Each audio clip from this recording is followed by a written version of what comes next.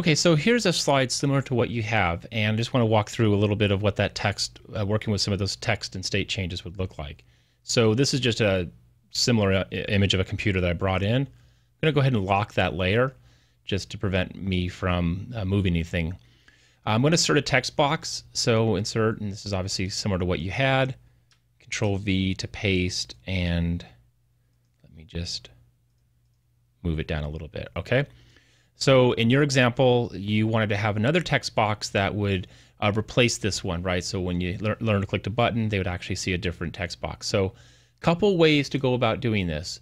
One way would just to be use states, right? So this is my first state, and then I will put some text on the second state. So here's what that looks like. This is right here, just a block of text.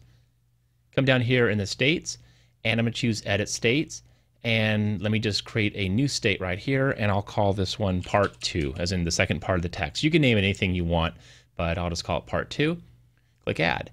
So it looks like it pretty much duplicates that text. Well, I can select all of this, Control A and Control V, and just replace it. Now I'm going to come back over here and see what size I had, Articulate 24.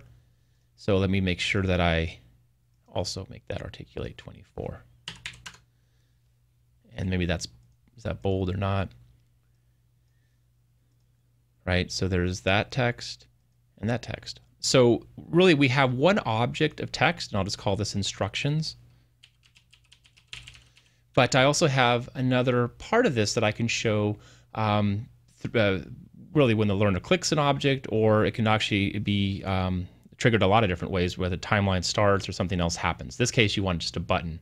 So I'll do insert button. And there's a button right there.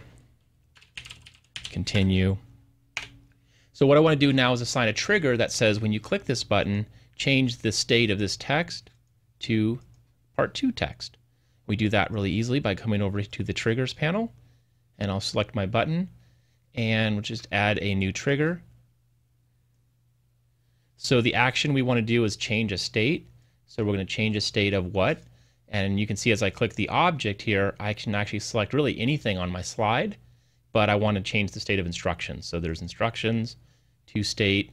Right now, here's the custom state I just created called part 2. And again, if you named it anything else, it would be available here under the custom. And then you have your built-in states such as hidden and hover and all those, but really those don't apply in this case. You just want to change it to part 2 when I click the button I just inserted. Click OK, and let's preview this slide. There's our text. I click continue, and now I have the updated text. So there's a couple other ways we'll do it, and I'll show you another one in the next lesson, but really that's how you can work with state changes for your intro text.